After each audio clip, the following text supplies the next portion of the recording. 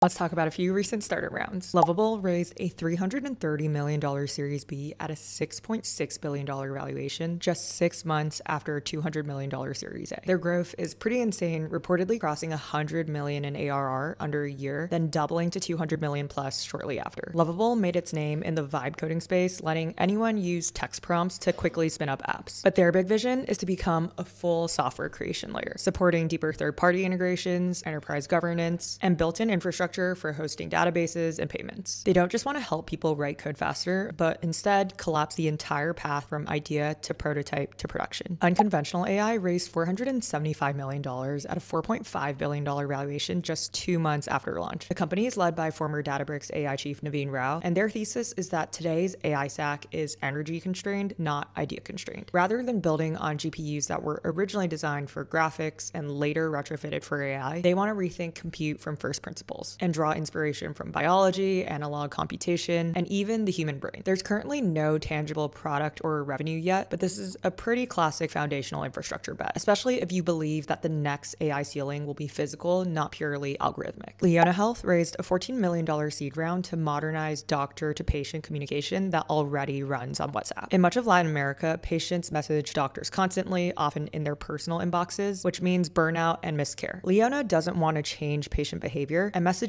will still arrive via WhatsApp. Instead, it gives doctors an AI-powered inbox that prioritizes urgent cases, suggests replies, and allows delegation to staff. They claim that doctors save 2 to 3 hours per day. It's a pretty good example of AI not replacing the job itself, but absorbing some of the coordination overhead where friction already exists. Known raised $9.7 million to rethink dating through voice AI. Instead of filling out profiles and prompts, their users talk to an AI agent for an average of 26 minutes, sometimes over an hour, and allow the system to extract nuance that people rarely articulate in text. In their early San Francisco testing, they claim 80% of introductions led to an in-person date, which is also helped by the fact that users have 24 hours to accept a match and another 24 hours to agree on a date. Their big bet is that voice captures intent and personality way better than curated profiles, and that these signals lead to fewer matches but better outcomes.